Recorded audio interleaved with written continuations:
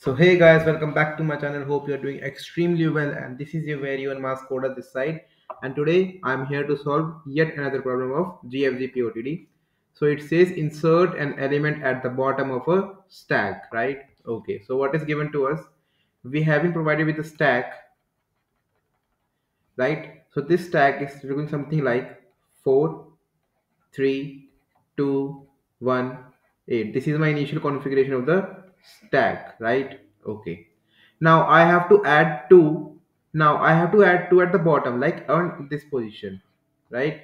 And then the stack would look something like 2, 4, 3, 2, 1, 8, right? I just added the given element at the bottom and rest all the elements remain in the same order, right? And my final answer would look something like this, right? I have to run the stack. You can see that I'm getting an input as stack and I'm returning a stack, right? So that is no problem. Now, to solve this problem, you should have understanding of what a stack is and how can you modulate your answer to get your correct answer, right?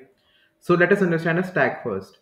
So stack can be understood if you have seen your mother putting up the plates, like pile of the plates, right? So how does she put it? She puts it like this is plate number 1, then this is plate number 2, this is plate number 3, this is plate number 4, this is plate number 5, right? Okay. So this is plate number 1, 2, 3, 4, 5 in order, right? Okay. So 1, 2, 3, 4, 5 represents the order in which the plates were put, right? This was the first one to be put. This is the second one to be put. Third one, fourth one, fifth one, right? Okay. But now if I send you in the kitchen and I say bring a plate, if I send you in the kitchen and I say bring a plate, what will you do? You will take out this plate, right? You will take out this plate. This plate was actually put on the last operation. It was the last to be put in. So it was a last input in some sense, right? It was a last input in the stack. But it was taken out the first. So it is the first output.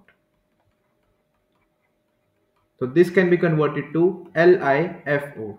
That is last input, first output, right? Last in, first out. And that is the basic terminology of stack. So stack says whatever you put in last, I will output that on first. So this array, if this is my array as input to a stack, right? So my first element is 4. So my stack will look like something like this, right? This is my stack. My 4 will come here. Then my pointer will move right 3.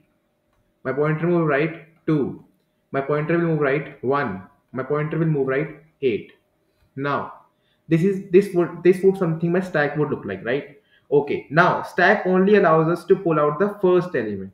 Stack allows us only to take out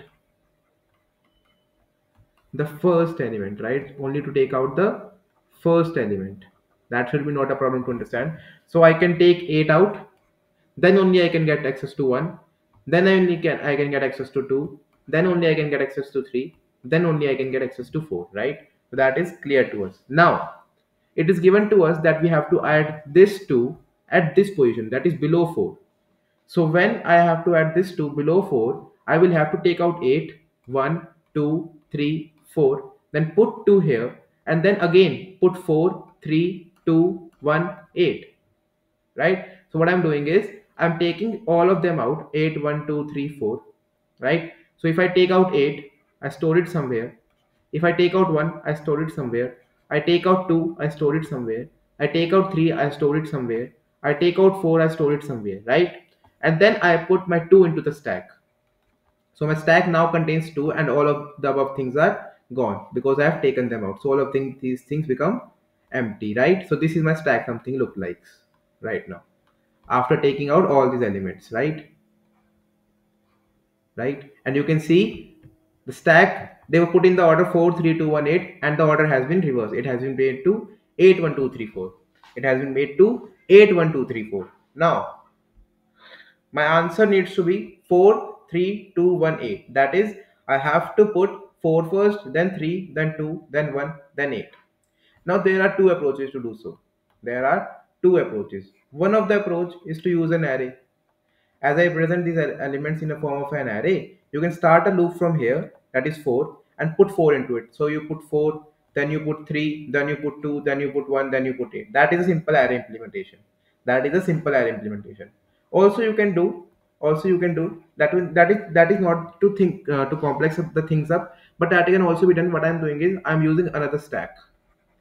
What I'm doing is I'm using another stack. So instead of storing them in an array, I will storing them in a stack. So what would my stack look like?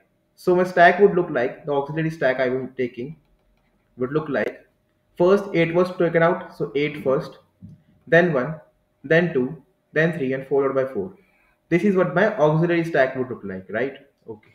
Now I wanted to push them into the order 4, 3, 2, 1, 8, right?